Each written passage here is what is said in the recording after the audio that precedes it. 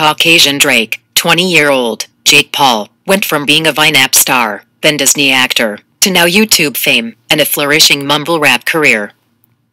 We've never seen hot garbage move so fast. Yesterday, Jake was just bigger YouTuber, Logan Paul's petty little brother. Now he's climbing up the Billboard charts and performing at the rigged Teen Choice Awards.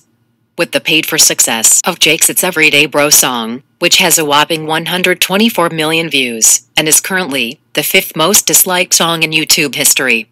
Jake wants to follow that trash up with an actual full-length album, and here's where it gets juicy, or should we say, Gucci.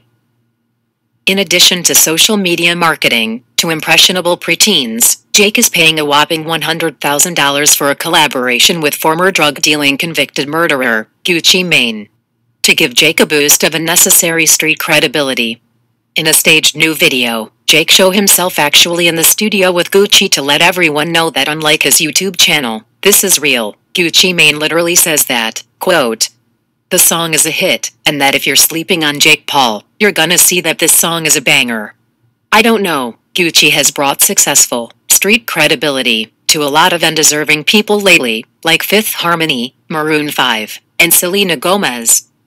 Jake reportedly makes approximately $1 million per month, strictly off of YouTube ads. This doesn't include all of his merchandise, nor brand sponsorships, so, apparently he can afford to buy himself a hit album. But let's be real, do you take Jake Paul seriously as a rapper?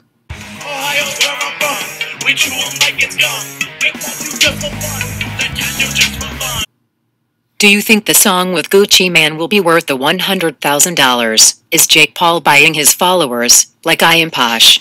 Let me know what you think about this petty mess in the comments.